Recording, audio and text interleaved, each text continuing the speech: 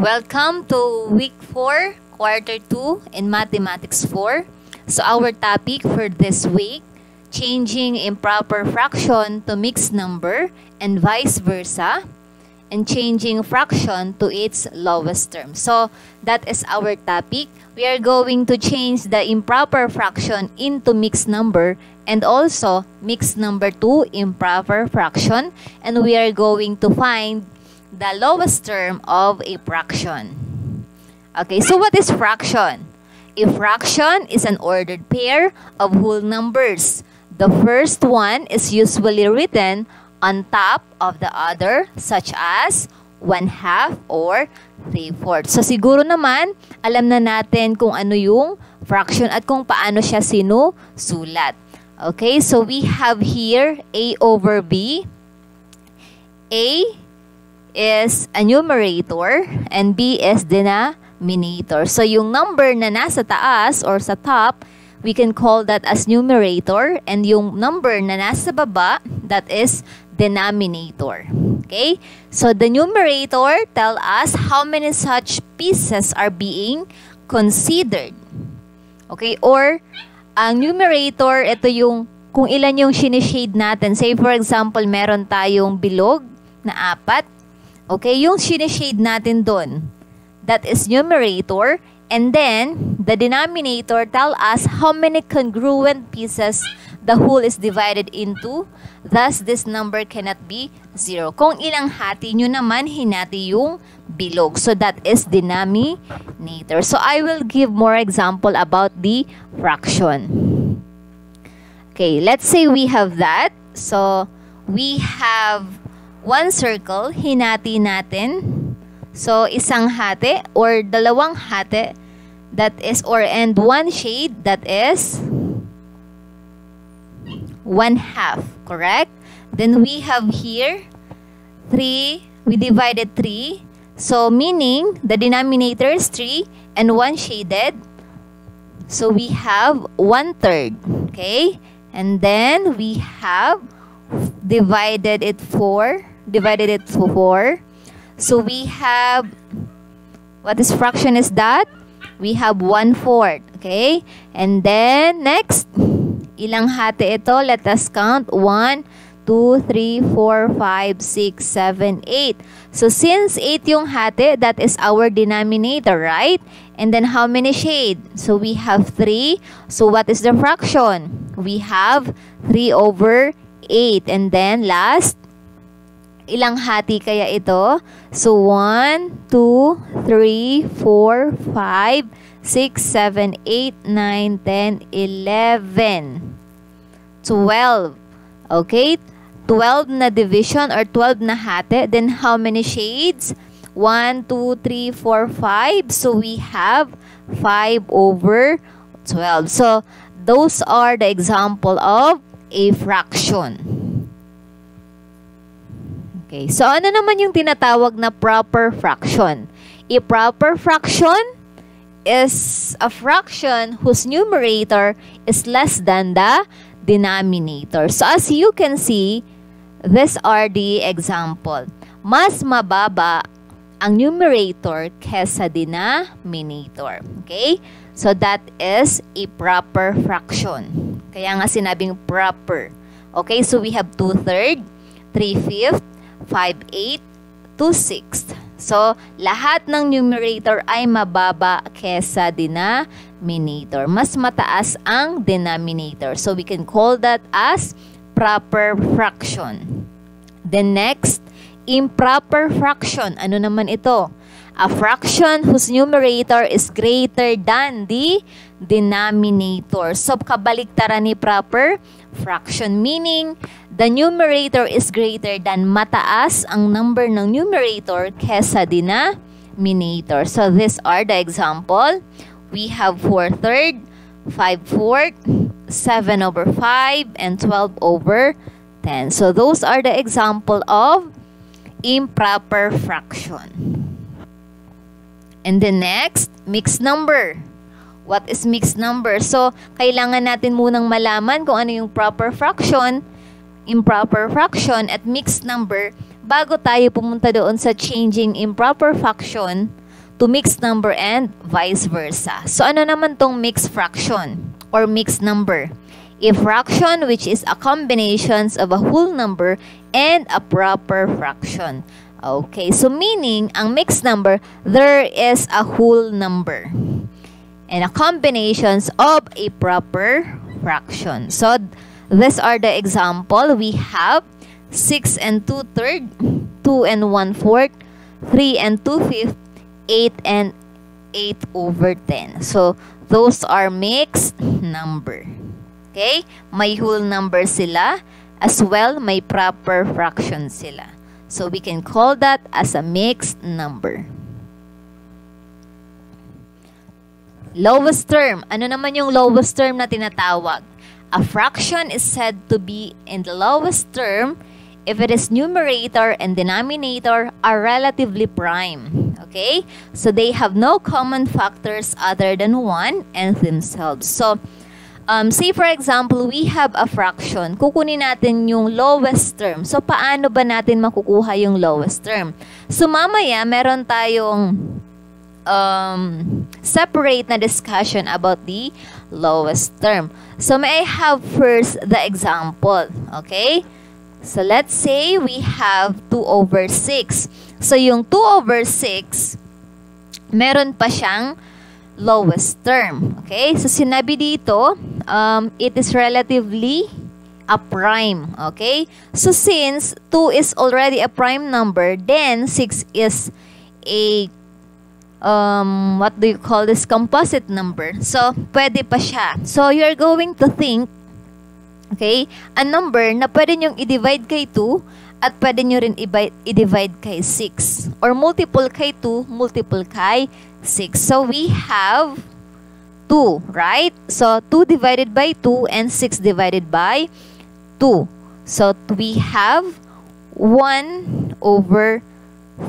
So, the lowest term of 2/6 is 1/3. Okay? And then, next, we have 8/10. So, again, you're going to think a number na pwedeng i-divide kay 8 at pwedeng i-divide kay 10. O kaya naman, tawag doon ay GCF. So, you're going to find first the GCF of a two numbers or a numerator and a denominator. So, iisip kayo, ano yung pwedeng i-divide kay 8 at ano yung pwedeng i-divide kay 10. So, let's say we have 2, okay? So, pwedeng i-divide si 2 kay 8 and also si 2 kay 10. So, 8 divide 2 is 4. Okay? Then, 10 divide 2 is 5. So, the lowest term of 8/10 is 4/5. So, hindi na natin siya pwedeng i-divide pa. Kasi wala na siyang possible na multiple or GCF ang 4 and 5. So, this is the lowest term of 8/10. So, that is the lowest term. Okay, let us go to our topic, changing improper fraction into mixed number. So, paano ba tayo mag-change ng improper fraction into mixed number? Okay, so let us have this example. This example is in your module. So, mother baked a cassava cakes for her visitors. She asked Maria to slice the cake into 8. When Maria had sliced the cake, she noticed that she made 23/8 slices of cakes. So, how many whole cakes and slices will be served to the visitor? So, dito sa problem solving na ito, the question is how many whole cakes. So, meaning, pag sinabing how many whole cakes, kukunin natin yung buo or whole numbers ng 23/8 and slices will be served to the visitors at kung ano pa. So, meaning we are going to find the mixed number. Okay? Kasi may whole cakes dito. So, meaning merong sagot na whole numbers. Okay? So, paano kaya natin makuha or ma-change ang 23/8 into a mixed number? Okay, let us have first this first solution. Okay, tinatawag nating drawing regions. Ibig sabihin, gagamit tayo ng drawing to find the mixed number of 23 and 8. Okay, or 23 over 8. So since our denominator is 8, meaning ang isang whole na cake, hahatiin natin into 8. Okay? So, 8 dapat ang hati. So, meron na tayo ditong 8 hati. Unang 8 hati. So, dapat maka 23 over 8 tayo. So, let's say, okay, 1 over 8, 2 over 8, 3 over 8, 4 over 8, 5 over 8, 6 over 8, 7 over 8, or 8 over 8. So, 8 na siya. 8 over 8 siya kasi lahat natin sila shinadan at 8 ano rin po siya. 8 slides or 8 slice. Okay? So, 8 over 8 meaning that is 1 whole. Okay? Isang buo yan. Kasi 8 divided by 8 is 1. Okay? Then, 8 over 8 pa lang tayo. Dapat maka 23 over 8 tayo. So, another 8. Okay? Okay. So, meron na naman tayong 8 hati. Okay? Gagawa tayo ng cake hanggang makaabot tayo ng 23. So, we have, nakatapos na tayo ng 8 dito. So, next, 9 over 8, 10 over 8, 11 over 8, 12 over 8, 13 over 8, 14 over 8, 15 over 8, and 19 over 8. Okay? I mean 16 over 8. Okay? So, again, meron na tayo ditong 8 hati at naka-shade siya ng 8 din. So, meaning 8 over 8 again. Then, we have 8 divided by 8 is 1 whole. So, meron na tayong 2 whole. Okay? 2 buo na. So, nasa ano na tayo? 16 over 8. Okay? So, again, gawa ulit tayo ng isa pang cakes na nakahati sa 8. So, since this is 16 na, okay, 17 over 8, 18 over 8, 19 over 8, 20 over 8, 21 over 8, 22 over 8, and 23 over 8. So, nakarating na tayo sa 23 over 8. So, dito, itong last na cakes na ito, ang na-shaden lang or na-slice lang is 7. So, meaning, ang fraction lang dito is 7 over 8. Okay? 7 over 8. So, ano na ang gagawin natin? After natin ma-drawing. Okay? Ayan. So, meaning, 1 whole plus 1 whole is equal to 2. And then, yung fraction na natira sa baba is 7 over 8. So, the answer is 2 and 7, 8. Okay? So, the mixed number of 23 over 8 is 2 and 7 over 8. Okay? So, that is in drawing region. So, gamitin naman natin yung solving or by division. So, dito sa by division, halos ito yung ginagamit natin kesa doon sa drawing. Kasi medyo mahaba siya at kadalasan, karamihan ng bata ay nalilito by doing a drawing region. So, mas madali ang by division in changing improper fraction to mixed number. Magdi-divide lang po kayo. So, we have here a steps to follow in changing improper fraction to mixed number. So, first, divide the numerator by denominator. And then, express the remainder as a fraction. So, this is very easy. Kasi marunong na kayo mag-divide. Okay? Division lang ang gagawin natin. Okay, so let us have the example. Let us study this solution. So, gamitin natin pa rin ang 23 over 8. So, sabi kanina, we are going to divide. So, our dividend, okay, 23 is the numerator and 8 as denominator. So, ang ating dividend dyan is si 23, yung numerator. So, yung numerator ay nasa loob at ang ating divisor is the denominator. Yun yung nasa labas. So, napakadali lang. We are going to divide. Okay? So, 23 divided by 8 is... Okay, so we have 2. Then, after that, after natin mag-divide, we are going to multiply. So, multiply natin. 2 times 8 is equal to 16. Okay? So, after mag-multiply, we are going to subtract. Okay? So, 23 minus 16 is 7. So, very simple. Okay? So, that is division or dividing. So, since 7 divided by 8 cannot be, so, hindi na tayo magbaborrow, hindi na tayo mag-bring down. So, pag hindi na kaya, you're going to stop. Okay? When walang idadagdag, walang ibaborrow.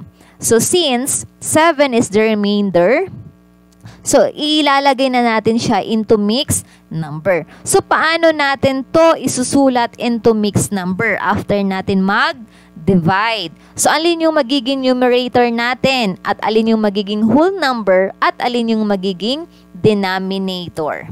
Okay? So, of course, 2 is a whole number kasi yun yung sagot. Okay? 2 is a whole number. Yung remainder naman as the numerator, yung sobra, at yung 8 is the denominator. So, ang denominator, kung ano yung denominator dati dito, yun pa rin ang magiging denominator nyo pag change nyo siya into mixed number. So, isulat natin siya into mixed number. So, a whole number is 2, numerator is 7, and 8 is denominator. Okay? So, 23 over 8 is equal to, the whole number is 2, the numerator is 7, and the denominator is 8. Okay? Again, ang denominator natin ay ganun pa rin.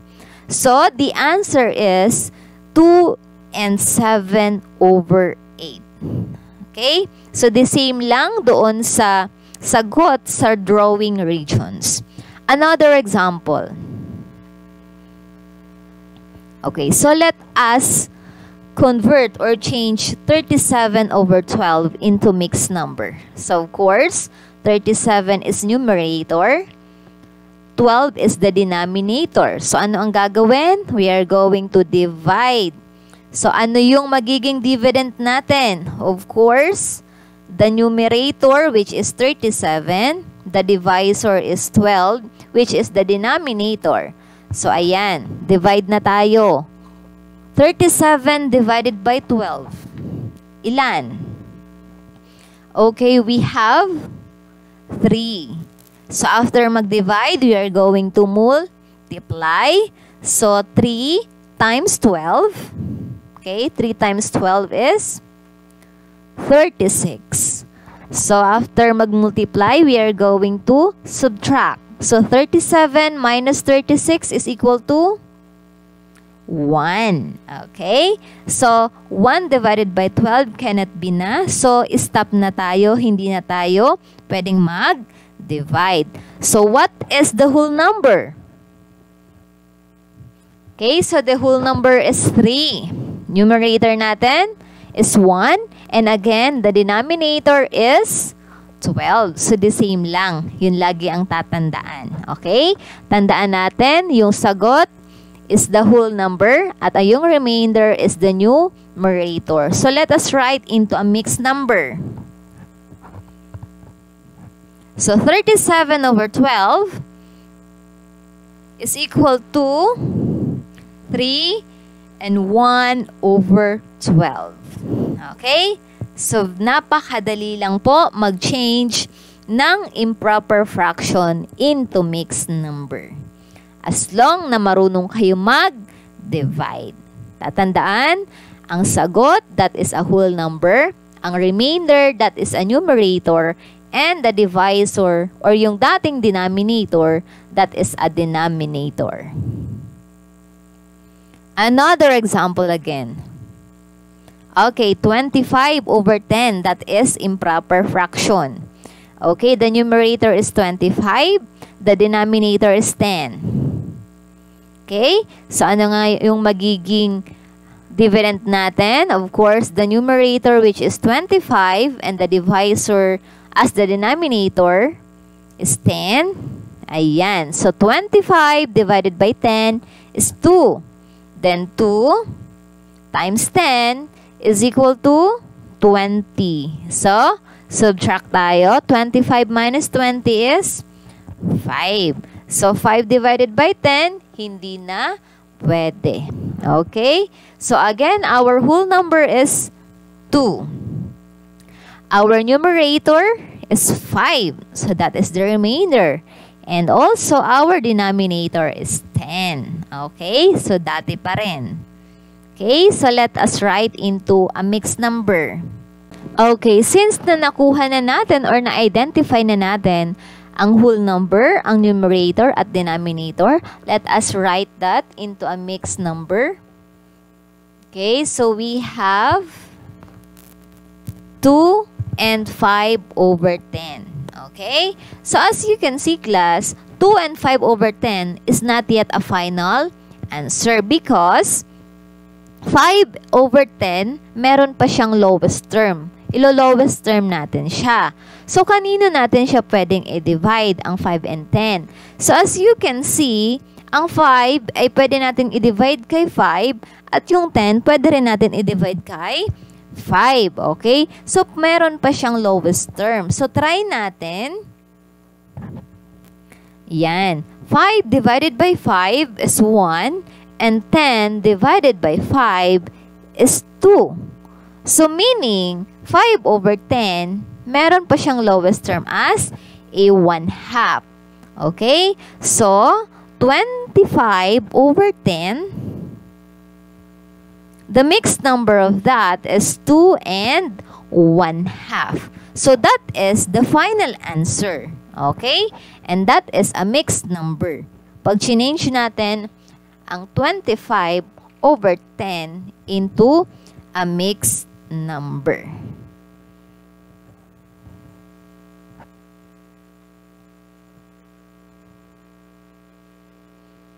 Next tayo. So, we are done in changing improper fraction into a mixed number. Ngayon, vice versa naman. Mixed number naman into improper fraction. Okay? So, example, Aling Nena bought 2 and 3/4 kilogram of beef. How many fourths of a kilogram of beef does she have? So, as we noticed, the problem is asking for the number of fourths of beef Aling Nena bought. So, we have to change 2 and 3/4 into improper fraction. So, kung nakikita nyo, 2 and 3/4 is a mixed number. So, paano natin siya i-change into improper fraction? Okay? Yan. Meron tayo again, solution number 1, drawing region. So, we are going to use again a drawing to change a mixed number into improper fraction. So, paano naman kaya? Okay? So, since we have 2 and 3/4, paano natin siya i-drawing? So, meron tayong whole numbers na 2, right? Okay, 2. So, drawing tayo dalawang whole numbers, dalawang buo. Ayan, dalawang buo siya. Nandyan yan sa whole numbers. Okay? And then, 3/4. Drawing tayo ng 3/4. Paano tayo mag-draw ng 3/4? So, ganyan. Yan. Yan.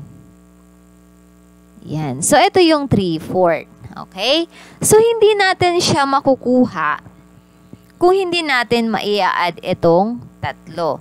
So, since na our denominator is 4, okay?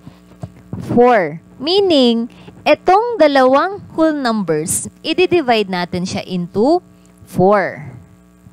So, ayan. And then, we are going to shade the 4 division para magkaroon tayo ng whole numbers. So, di ba, ang isang whole number, ihahati nyo siya sa 4 at isi-shade nyo siya lahat. So, buo pa rin siya. So, kailangan lang nating hatiin para makuha natin yung fraction nitong whole number. So, di ba, pag whole number, ang fraction niyan ay the same ang numerator at the same ang denominator. So, ayan. Yan. So, 4 na divide or hinati ko sa 4 at sinade ko sa 4. So, ano ang fraction niya? So, 4. The same lang din itong sa baba. So, ang fraction nila ay 4 over 4. Ito, 4 over 4 din ito. At ito, 3 over 3/4 na siyang natira. So, yung 4 over 4 is equivalent to 1 whole. Right? So, is equivalent to 1 whole yan. So, the same lang. So, kailangan lang natin hanapin because we are going to add the 3 fraction. Okay? So, since na pare-parehas ang denominator nila, we can add. Okay? Di ba may rules tayo? If the denominator is the same, you can add. Okay? So, again, i-add natin tong tatlong fraction. So, we have 4 over 4 plus 4 over 4 plus 3 over 4. So, ngayon, pag the same ang denominator, you're going to copy the denominator at yung ang i-add nyo lamang po ay yung nasa taas, ang numerator.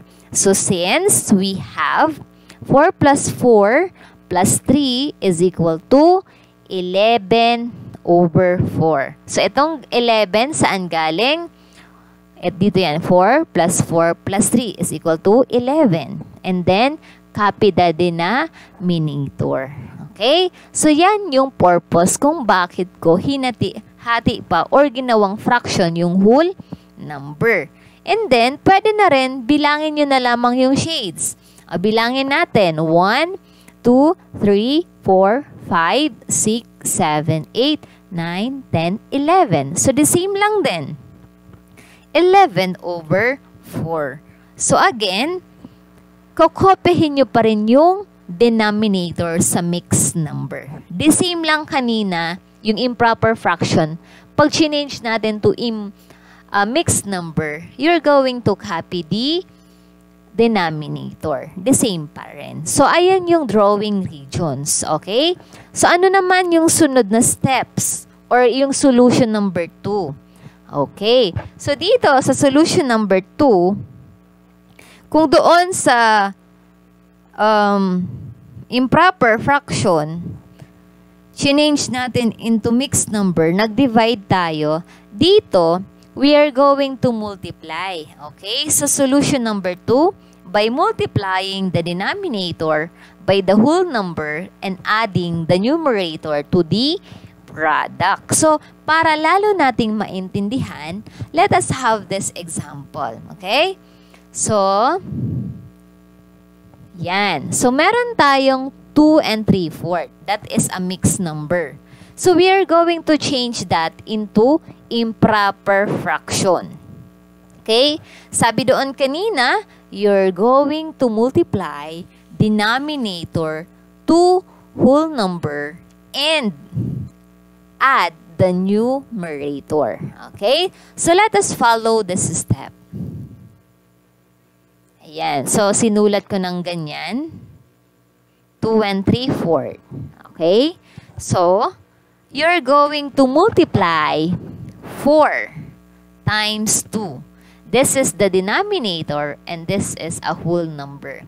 So, imumultiply mo itong dalawa and then you're going to add. Okay? Kung anong sagot nitong dalawa, i-add mo sa numerator. So, paano yan? Ganito, sinulat natin. Para hindi tayo malito. Ayan.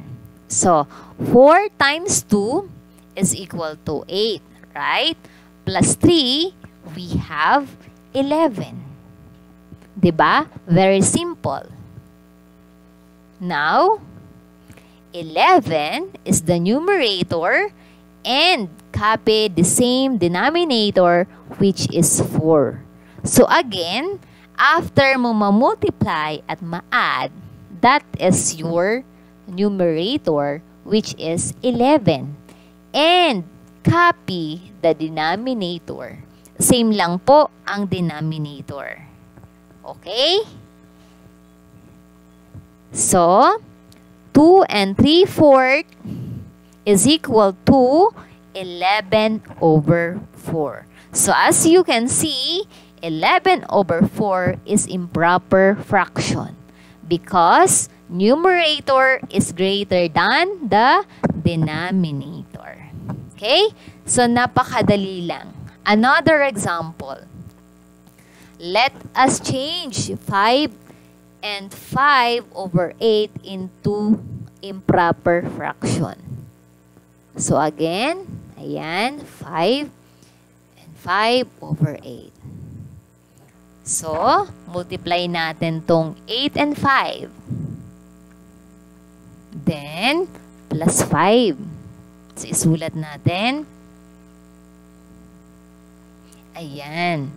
So, 8 times 5, we have 40. Plus 5, we have 45. Right? So, 45 is the numerator and copy the same denominator which is 8. So, again, our numerator is 45 and the denominator is 8. The same pa rin. You're going to copy the denominator here.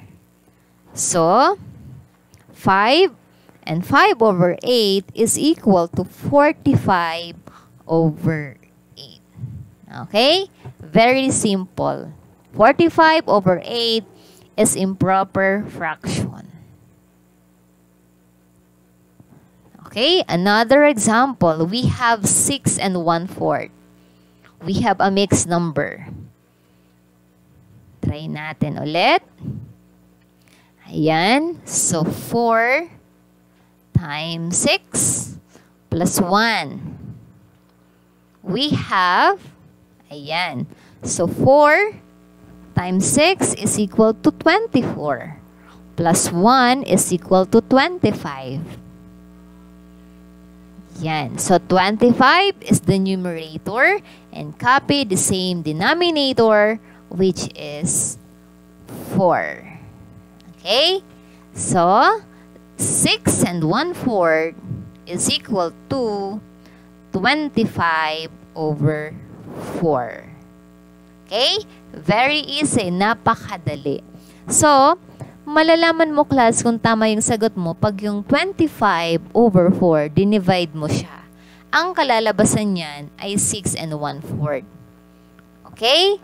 So, the same lang dun sa mga nauna. Napakadali lang po ng mixed number into improper fraction. Next, changing fraction to its lowest term. So, dito tayo. So, tapos na natin yung improper fraction to mixed number and mixed number to improper fraction. So, paano naman tayo mag-lowest term? Or kung paano natin ilo-lowest term ang isang fraction? Okay, so we have here as steps. Okay? So, first, you're going to find the GCF, then divide the numerator and denominator by their GCF. So, again, you're going to apply the GCF or the greatest common factor. Meaning, kukunin nyo muna yung GCF and then after that, pag nakuha nyo yung GCF, you're going to divide the GCF into numerator and the denominator. So, let us have this example. Okay, so let us have this example number 1. Okay, so we have 4 over 8. So, 4 over 8 is a proper fraction. So, let us have or let us find the lowest term. Okay? So, yan. So, 4 and 8. So, since yung nasa step 1, you're going to find first the GCF, and then you're going to divide it to numerator and denominator. So, kukunin ko muna yung factor ng 4. Yan, ang factor ng 4. 1 times 4 at 2 times 2, right? And then yung factor ng 8. 1 times 8 and then 2 times 4. So, wala na. Then, ilisting ko siya, sinulat ko siya. And then, as well yung sa 8. Ayan. So, ano nga ba yung GCF? Greatest common factor. Pinakamataas na factor na pareha sila meron. So, as you can see, these are the factors of 4 and 8. So, ano kaya yung factors ng 4 and 8 or GCF? So, we have 4. So, again, 4 is the GCF of 4 over 8. So, since nakuha na natin yung GCF, let us use 4 para maging divisor. Okay? So, gagamitin natin si 4 para i-divide kay 4 over 8. Ayan. So, ayan. So, 4 divided by 4 and 8 divided by 4. So, 4 divided by 4 is 1 and 8 divided by 4 is 2. So, the lowest term of 4 over 8 is 1/2. Okay? So, that is the lowest term of 4 over 8. 1/2. Example number 2. Let us find the lowest term of 9 over 12. Okay, again, let us find the factor of 9 and 12. So, the factor of 9 is 1 times 9, 3 times 3. Okay, wala na. And then 12. 1 times 12, 2 times 6, and 3 times 4. Then let us write it. Ayan, so 1, 3, 9, the factor of 9. And factor of 12, 1, 2, 3, 4, 6. Meron pa siyang 12. Okay? Di naman naisulat. So, meron pa itong 12. Ang factor ng 12. Okay? So, ayan. So, ayan na yung factor. Ngayon, what is the GCF? The greatest common factor of 9. Pipiliin nyo? Okay, so we have 3. So, 3 is the GCF of 9 and 12. So, let us use 3 as a divisor. Okay? So, 9 divided by 3 and 12 divided by 3. So, 9 divided by 3 is 3 and 12 divided by 3 is 4. So, the lowest term of 9 over 12 is 3/4. Okay? Very simple. Okay, last example in finding the lowest term. So, let's say we have 5 over 15. Find the GCF or the factor of 5 and 15. So, the factor of 5 is 1 times 5. Wala nang iba. Kasi 5 is a prime number. How about 15? 1 times 15, 3 times 5. Meron pa ba? Wala na. Then, isulat natin 1 and 5. Then, 1, 3, 5, and 15. So, as you can see, the GCF of 5 and 15 is 5. Ayan. So, meaning, sa 5 natin sila, i-divide. Okay? 5 divided by 5 and 15 divided by 5. So, we have 1 and 3. So, the lowest term of 5 over 15 is 1/3. Okay? So, thank you very much for listening. I hope na may natutunan kayo sa ating lesson for this week. Don't forget to subscribe my YouTube channel para ma-update kayo sa ating next lesson. Thank you. This is Teacher Laila.